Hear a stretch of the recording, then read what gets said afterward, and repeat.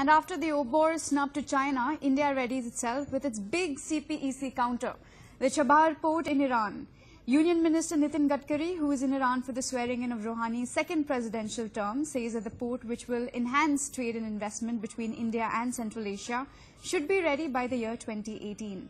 Now, as per the MOU signed between the two nations in May last year, India is to equip and operate 2 berths in Chabahar Port Phase-1 on a 10-year lease. A trilateral agreement on transport and a transit corridor was also signed with Iran and Afghanistan. Now, once operational, the port will be a gateway to opportunity for India's trade and business. As China readies Pakistan's Gwadar port, it remains to be seen whether India's Chabahar plan gives the dragon a chase. In fact, joining us live on the story is my colleague Abhimanyu Sharma. Abhimanyu, what is the strategic importance of the Chabahar port for India?